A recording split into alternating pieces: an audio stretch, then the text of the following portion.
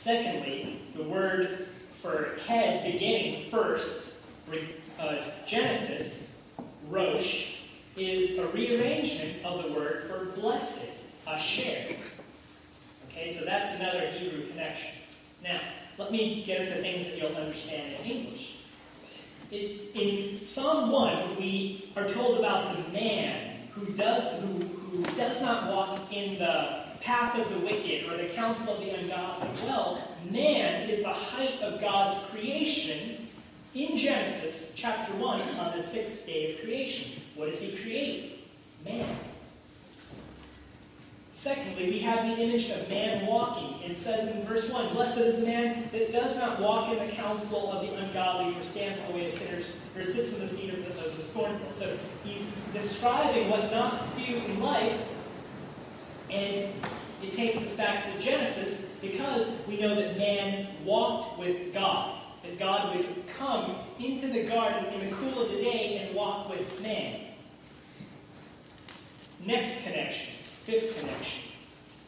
It says in verse 2 that this man who does not walk in the counsel of the wicked, but his delight is in the law of the Lord. Right?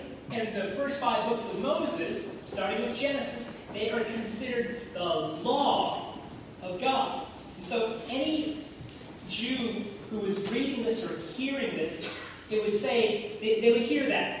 His delight is in the law of the Lord. And what that meant to them was those first 5 books of the Bible, Genesis, Exodus, Leviticus, Numbers, Deuteronomy, so it points them right back to Genesis.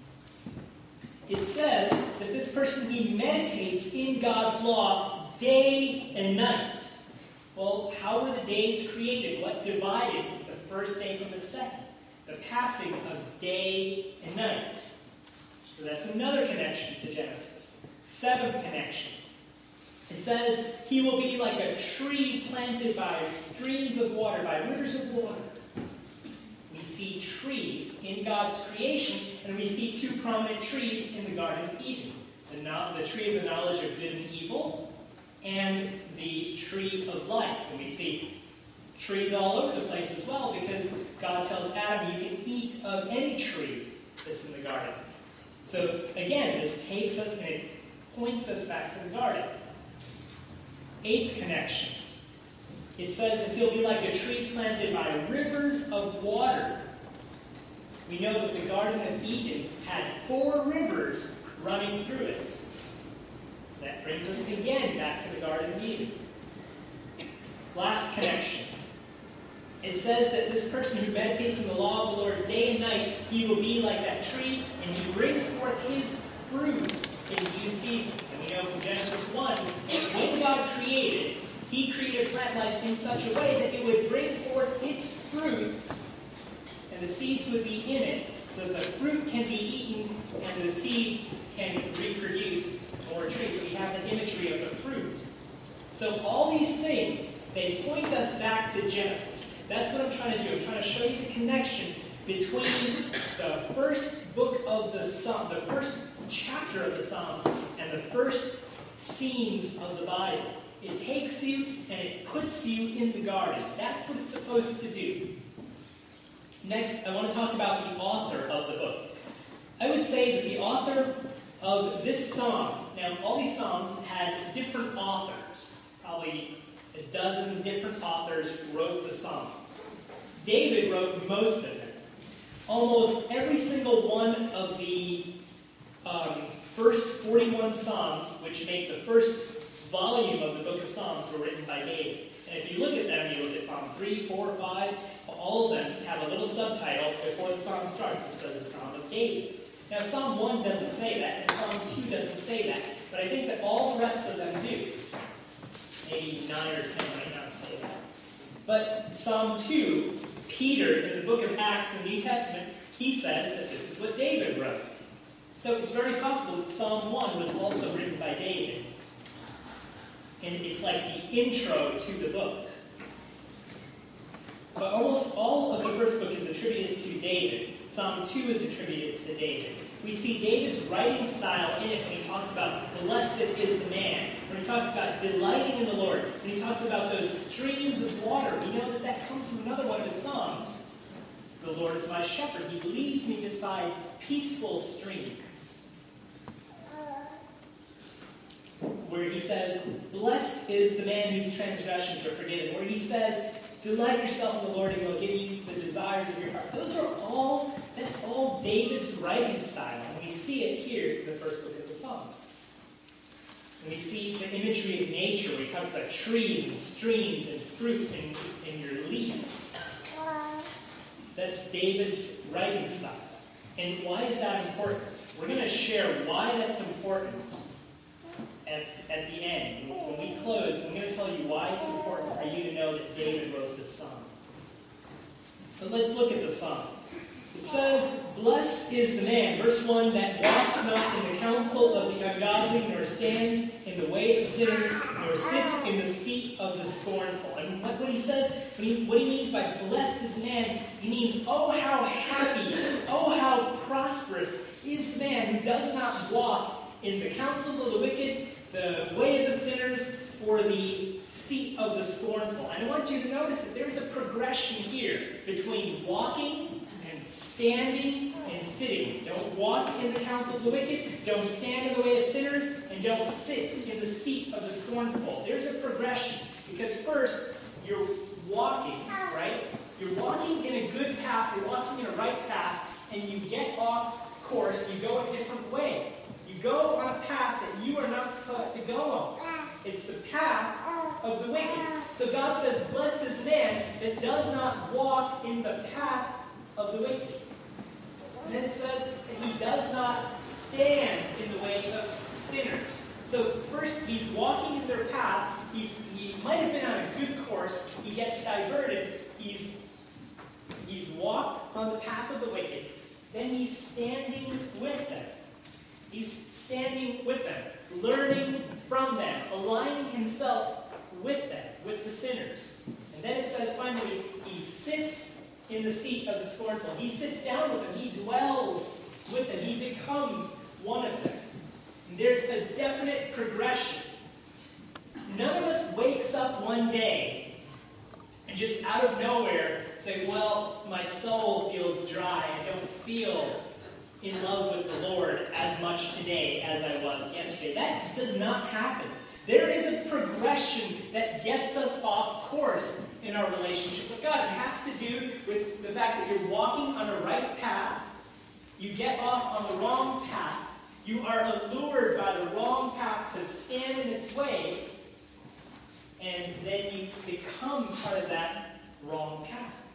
You walk, you stand, and then you sit or you dwell with the sinners.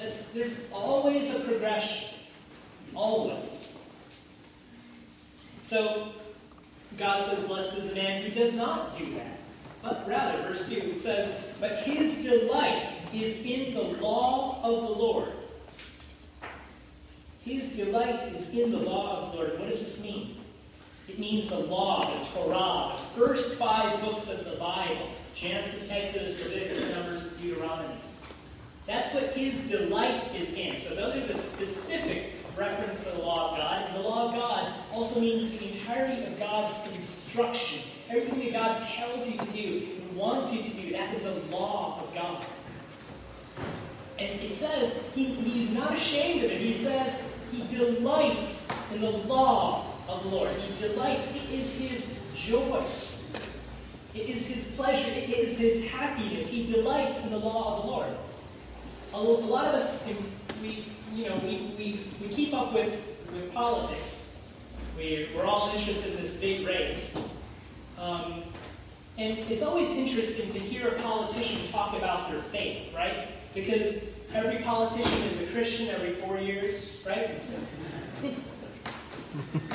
And when you hear a question about their faith, right? Say, where do you go to church? And what is your religion? What does it mean to you? All of them, without almost no exceptions, they have a very nebulous answer, a very fluffy answer. Say, well, my faith means a lot to me. My faith is very significant in my life.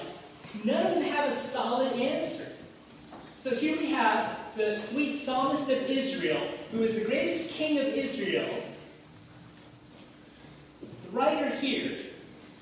He says, his delight is in the law of the Lord. That's very specific. That he delights in everything that is written in Genesis, Exodus, Leviticus, Numbers, and Deuteronomy.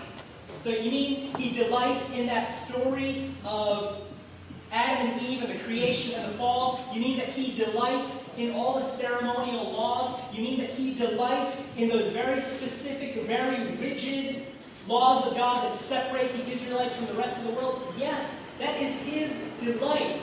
And why is it his delight? Because those things represent God's character. And so, unashamedly, he's able to say in the intro to this book of the Psalms, blessed is the man who doesn't do these things, but his delight is in the law of the Lord. And in his law, he meditates day and night. And that was something very valuable in the Word of Life. The Word of Life, I don't know if you guys probably still hear this, but there would be a schedule where you get up, one of the first things you do is your quiet time. So that first thing you do, out of bed, you put your mind, or you have an opportunity to put your mind on the things of Scripture. Before you go to bed at night, you have your devotions. So that you can go to bed thinking about the things of God. You wake, and it sets up bookends for the entirety of your day. You can wake up headed for a right path. That will guide you in everything that you do. You go to bed at night thinking about how God may have worked through that day in your life. You meditate on it day and night, and that is the delight, says this writer here. And I want you to notice a couple things. Notice that the wicked are described in terms of their interaction.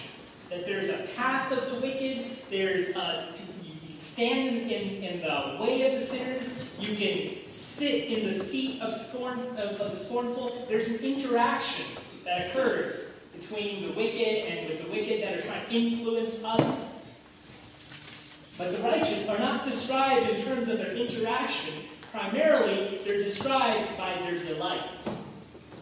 That's a tough one, right? Because, say, you want to ask yourself, am I a good person? Am I right before the Lord? What do you delight in? What consumes you? Is it the things of God, or is it all the other trash in our lives? What is your delight in life? And so those are opposite. Those are completely opposite. So you can't be living in the way of the wicked and say, okay, I want to be a righteous person, let me add some good stuff to my life. It doesn't work like that. You can't be living a life of the wicked and say, I'm going to change my actions, I'm going to add some spiritual stuff to my life. You have to be transformed in a way that will cause you to delight in God. And that delight is an all-consuming delight. It happens day and night. It is all-consuming. It happens when you wake up. It happens when you go to bed at night. And everything in between is governed by that. Day and night. It says in verse 3, he shall be like a tree planted by rivers of water. That's the answer for the dry soul. Right? Being planted by rivers of water. It should be like a tree planted by rivers of water that brings forth his fruit in his season. His leaf also shall not wither, and whatsoever he doeth shall prosper. So notice a couple things. Notice the might of the tree. It's a tree planted by rivers of water. It's not the kind of river that just comes in and just floods the whole land and destroys everything. It's a controlled stream that nourishes the tree.